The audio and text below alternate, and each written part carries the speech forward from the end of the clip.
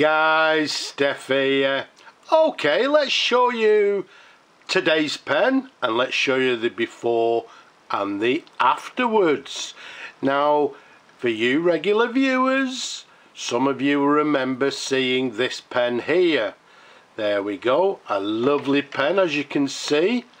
As with a lot of the pens, a little bit tired. Okay, you can see the sap protector inside has deteriorated and rusted, just needs a little bit of refurbishment. Hey. And after that refurbishment, here's that pen in question. An absolutely gorgeous and handsome green Parker Duofold Senior fountain pen. The size of this pen capped is 142mm capped. Around the barrel it's a lovely 12mm in diameter. Now the Parker Duofold Senior, this is what they term as the new Duofold. It was made for the European market. They also brought them out in a black version, red, blue, and this gorgeous green colour. Okay, now the date of this particular pen, the new style or the new Duofolds were brought out around 1953, although this one is from 1954 through to 1958. Now at around 1958 they discontinued the senior model and then introduced the Parker Maxima fountain pen. So as I said, this one nice and simply I can date to 1955. The senior model was actually the flagship pen of that particular range of that particular period. It's a lovely size pen and a lovely large pen as well. Okay, now as I said in the sort of before, it was in a little bit of state.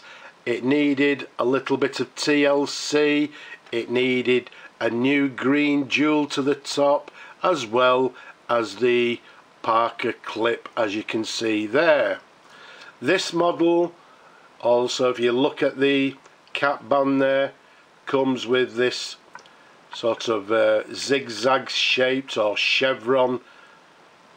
There you go, the cap ring, the chevron cap ring, as you can see there. But all in all, a very handsome fountain pen. Now if we unscrew the cap for you, give you a couple of the customary twirls so you can see the pen in numerous different angles. It's in absolutely gorgeous condition. Now the only thing with this particular pen when I was working on it, because of the sort of used and sort of aged condition when I was working on it, it had a barrel imprint which, to be quite honest with you, was actually, it had faded in particular areas and it wasn't very legible, and the only problem with it had two quite deep scratches running through the imprint. Now what I had to do is, well, I had to make an executive decision on what I'm going to do with it, and what I decided, because when I'm coming to polishing all the pen to give the pen this lovely, well, there's no scratches left on this barrel or the cap, so the decision that I made was to polish out completely the barrel imprint along with the sort of scratches. And if I actually sort of just turn it round for you, you can see there's no scratches visible at all on the pen. Now it's not a common thing that I actually do on these pens.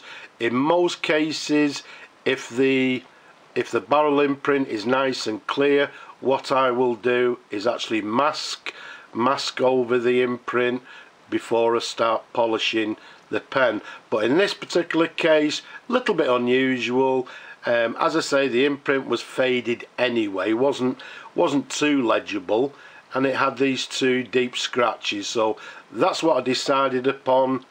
Whether I was right or not, yeah, I'm sure there'll be people out there saying you shouldn't have done it, or yes, I prefer it this way. But either way, that's the decision that I made.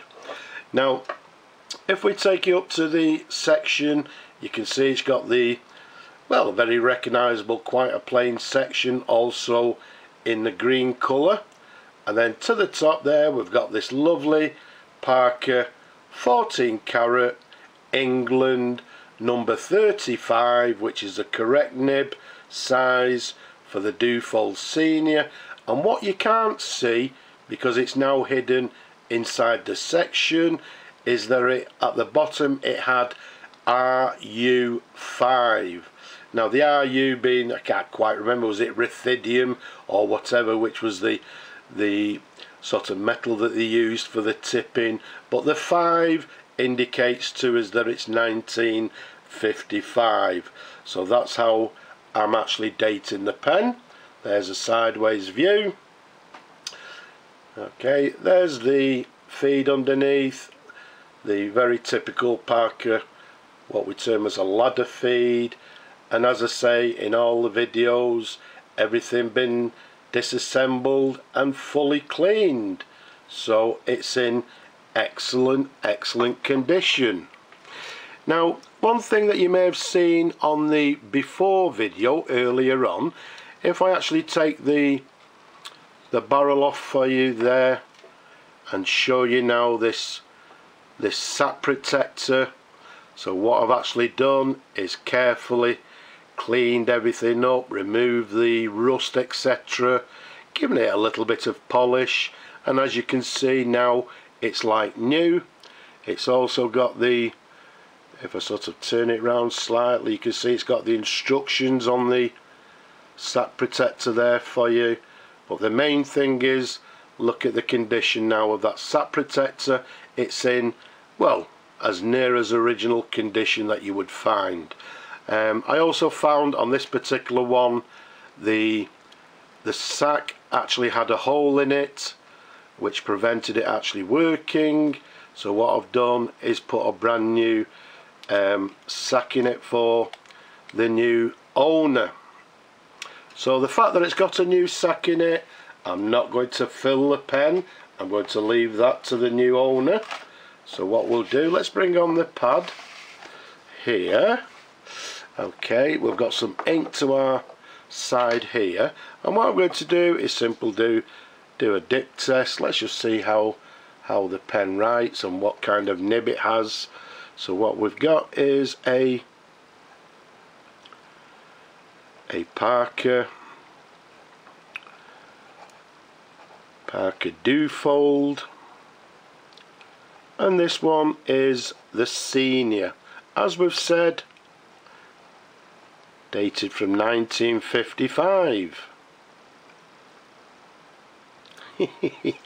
It's writing actually very nicely indeed. There's no flex on these nibs. They tend to be quite stiff nibs, but the thing about it, it's writing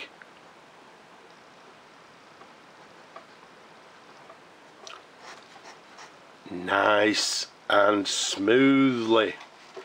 I would say writing with maybe a fine, or maybe just getting onto a medium, fine to medium. I'm not 100% sure, but the main thing, writing very nicely indeed, very smoothly, and a gorgeous pen.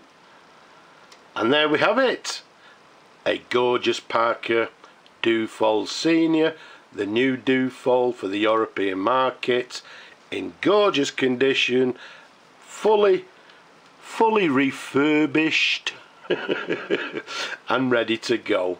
I hope you've enjoyed looking at the pen, as always, as much as I enjoy showing them to you people. Don't forget, leave a comment below, subscribe to the channel, don't forget, and just down there, just below, press that thumbs up. Give the video a thumbs up if you will, please. But for now, I'm just going to say Slava Ukraini And from me and this gorgeous pen, bye bye for now.